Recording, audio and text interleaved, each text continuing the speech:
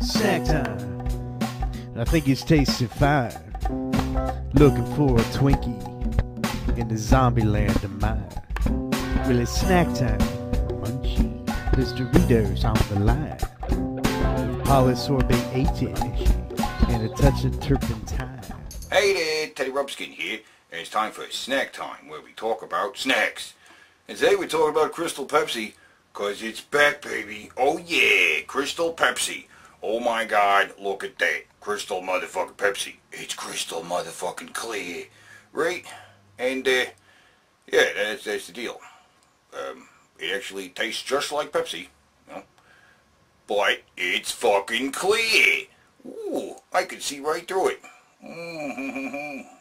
Yeah, but, I mean, that's really the big deal.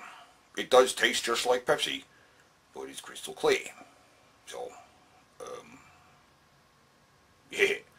In fact, it's actually a little bit lighter than Pepsi, you know. It's a little bit lighter on the palate because it's not as thick and syrupy. It's actually not as bubbly either. It's not really all that fizzy, you know. It really isn't. In fact, it's not even as fizzy as Sprite. That's actually kind of weird. It's not even as fizzy as Sprite. It's really light. It's Crystal Pepsi. Not just is it fucking a clear version of Pepsi, but it's a lighter version of Pepsi in a lot of ways. I mean, does it actually have fewer calories? I don't know.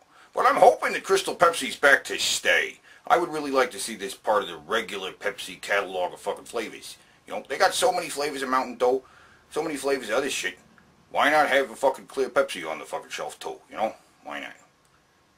But anyway, hey, till fucking next time, keep on snacking.